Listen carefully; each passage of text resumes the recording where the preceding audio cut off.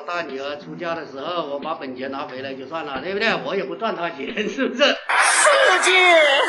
兄弟们，今天带龙五来拜师的。为什么说拜师啊？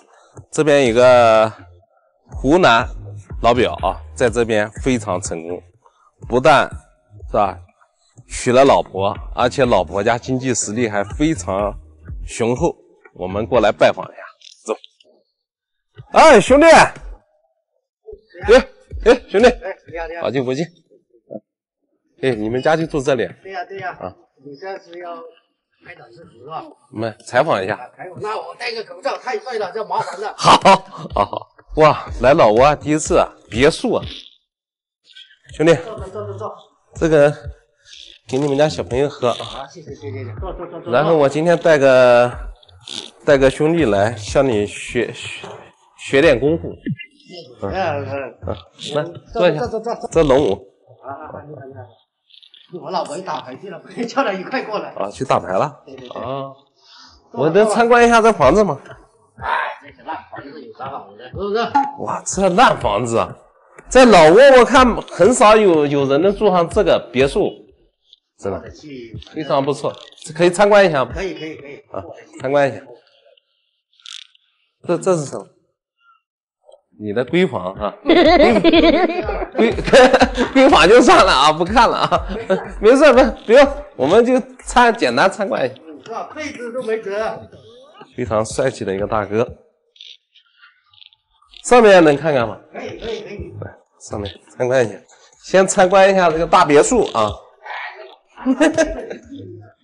这房子造的可以啊，这小朋友的房间我们就不拍了啊。然后这边还有一个房间，哇，上面还有一个走廊，不错。大家看，环境非常好啊。张哥，不好意思，我们就是前天，在那个华仔那里啊认识的，还不知道就光叫兄弟了，忘记姓啥了。咱们都是中国人，对不对？就不是啊，张哥，你还会这些才艺啊？这些是我偶尔瞎玩一下的，现在就没玩过了。没玩了，这是怎么吹的？我现在也吹不熟，以前我老丈经常叫我去吹一下。这叫什么东西啊？不懂。这弹的还吹的？吹的，我看我老丈人吹过，他教我，我还教他，懒得教他，没空我懒得去吹。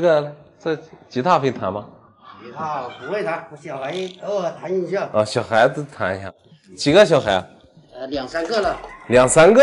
对。哦，那你什么时候到这边了？我来了有2、3年了。2、3年了。那1年一个孩子？1年1个。嫂子也不在家，打牌去了，天天打牌。天天打牌。对。哦，那这日子过得潇洒，经常就去打牌。过得去就算了嘛，是不是？勉强过吧。反正怎么说呢，大众化消费是消费得起嘛，也不是说富有，但我们也不占很大的优势。我们过来找老挝，因为在老挝人的印象当中，我们中国人男人是比较勤快嘛，又会赚钱，又对老婆好，所以说他比较容易接受我们中国人嘛。那等一下能说说你跟嫂子的爱情？我跟她是在火车站认识的，捡的。什么？我从火车站把她捡的。捡到了？对，我到火车站，我是回中国，从蒙塞火车站，我买票，我看她站在那个站台上，我说美女去哪里？她说她去那堆结婚。她说她也还没有，我说那我们俩就加个微信嘛，后面就天天去扯，然后见面就来她家，去搞就到位啦。不是你一到她家一看，哇，她家这经济条件还可以。是，我感觉到可以，这个女孩子还能要吗？能要那就通过我们这个3寸不烂的字，是不是？然后天天去聊，天天去忽悠，最后就到位嘛。大哥比较实在。因为我们是爽快人嘛，有什么说什么嘛。是你看这小伙子，绝对他就没有你1/3行，那不说话也不会说。人家比较有内涵嘛，不像我们大老粗讲话直来直去的嘛。这叫接地气，非常接地气。那我方便问一下，这个娶嫂子花了多少彩礼？目前来讲花了7万多块钱左右。7万多，7万多，你包括打结婚证的，接近10万块了。哦，这些弄，也要10万打不了。要，你现在就在老挝这边生活了几年，还行吗？还行，这边也是我们想吃什么自己去菜市场买菜嘛，自己做嘛，自己。没事情跟外面那些老娘们打牌呀，也跟中国一样嘛，开心的很嘛，对不对？这边节奏比较慢，节奏也慢，再加上这边也大把汉族人嘛，汉族的他很多也会讲中文嘛，对不对？其实很方便的嘛，对不对？是啊，阿芬他有2个小孩是他的，一个是我生的，现在肚子里再怀了一个。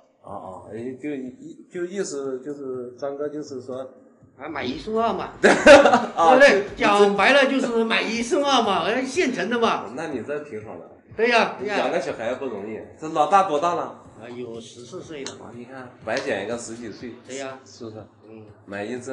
买1送2。哇，现在现在嫂子肚子里还有一个。还有一个嘛。那一共4个了。4个嘛。4个倒是还努力嘛。肯定要努力啊，把这4个小孩养大。我的意思还要努力生吗？不生了，4个差不多了。差不多了。等我大女儿出嫁的时候，我把本钱拿回来就算了，对不对？我也不赚她钱，是不是？什么本钱？啥意思？我养她这么大，她出嫁的时候嘛，老挝人流行彩礼嘛，对不对？我就跟我女儿开玩笑嘛，我说爸爸把你养这么大。等你嫁人的时候，爸爸也不赚你钱，你把本钱还给我就行了。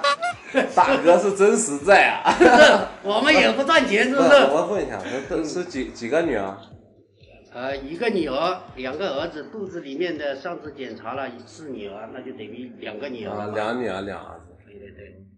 对不对？这个必须嘛，买1送2嘛，对不对？这个买卖还是划算嘛。张哥人还是非常好的。每天好像还接送3个孩子，马上要下学了吧？放学了。大概还有40分钟。40分钟。这边的小孩也是很听话的。你对他好，他知道。知道，你小孩肯定知道嘛，对不对？他都说晚上要请我们吃野猪。对呀，这里养了1头野猪，这里还养了山上抓来的兔子。野兔啊？野兔来的。大哥，我记录一下，没事吧？没事。这样的，能有什么事？给大家看正宗的野猪啊，这个是国外的啊，不是在国内。这个是我妈妈准备喂它们。丈母娘。对，丈母娘也是大白地。一看就是老实人呐，胖嘟嘟的。这不是野兔吧？这个好像这个应该不是，我也不知道，这老丈人弄来的。看这只小兔子，好可爱。是野猪来的，这个是抓来的野猪来的。大家看正宗的野猪啊！我看野猪还没见过呢。今天晚上要把它煮了。可以，没问题。没问题，这多大的事？我不吃，野货不敢吃。没事，在这里吃野猪肉没事。母的倒是让它过点小野猪。这里有盖房子的。这个地都是你家的？这个地是别人家的，那一块是我们家的。那一块，到时候还要建别墅。到时候再建栋房子，在那边开个烧烤店，卖啤酒啊，人家晚上在这个公园里面休息嘛，是不是？喝喝茶，喝啤酒嘛。挺有想法的，又要在这边搞一栋别墅。实力派的。没事。没有，这不是中国的，泰国的进口的。这边的摩托车还挺贵的，13000呢，在我们中国人家肯定不买了，我宁愿买电动车啦。3500。直接买个电动车，是不是？花1万多买这摩托车都短路了。这块地也你家？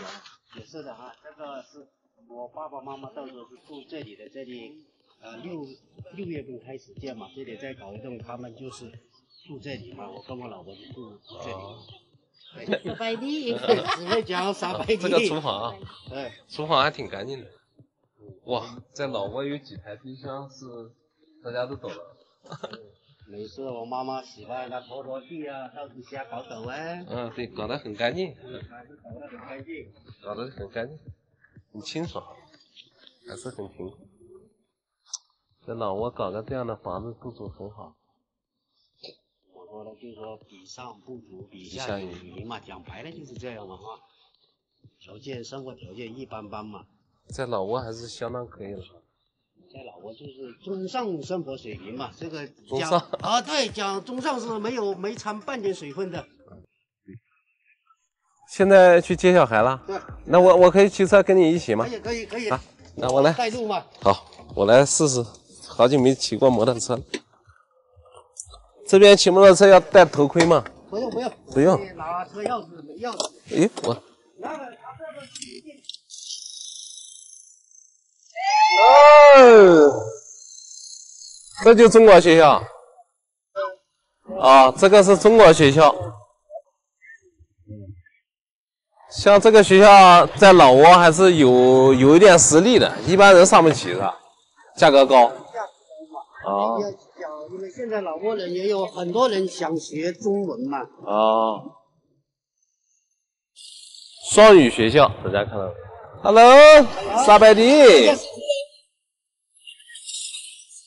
你好。